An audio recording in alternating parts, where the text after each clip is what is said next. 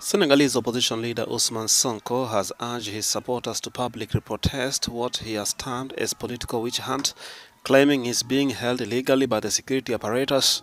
He took to the social media to urge his compatriots to act, claiming that the country's democracy was threatened.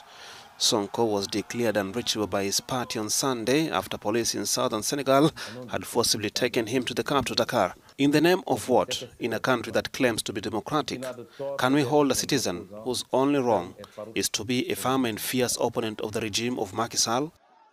The 48-year-old blames his woes on President Macky Sall, whose mandate is expected to end by next year, but is most likely to run again in the forthcoming presidential polls. Opposition strongly reject this move. It is time for all Senegalese to take responsibility for coming out and facing Macky Sall, and I call for that a national surge, a national resistance movement in accordance with our constitution to face Macky Sall, because it is no longer a creeping dictatorship. The dictatorship is outright standing up and resolutely moving towards its objectives. Sonko will on Thursday face a jury who will issue a judgment on a rape trial that could render him ineligible to contest next year's election. He denies the charges against him but failed to attempt the first two hearings in the case, citing what he called fears for his safety.